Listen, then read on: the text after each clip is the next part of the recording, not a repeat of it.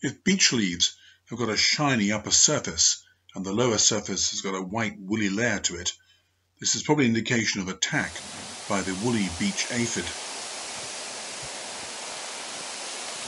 White woolly material is a form of wax used as a camouflage. This isn't so unusual when you think that honeybees produce little scales of wax that is used to create the honeycomb. The aphids are found on the undersurface of the leaf, mainly concentrated along the central midrib. This contains relatively large phloem vessels.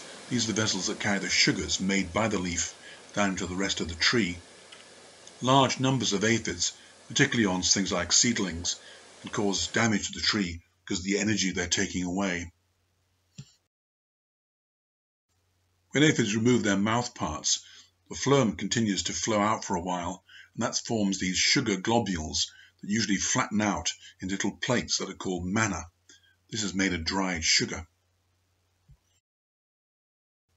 The pressure of the phloem passing into the aphids is so great that it passes right the way through their body, and what's called honeydew falls as sort of rain and lands on the upper surface of leaves below it.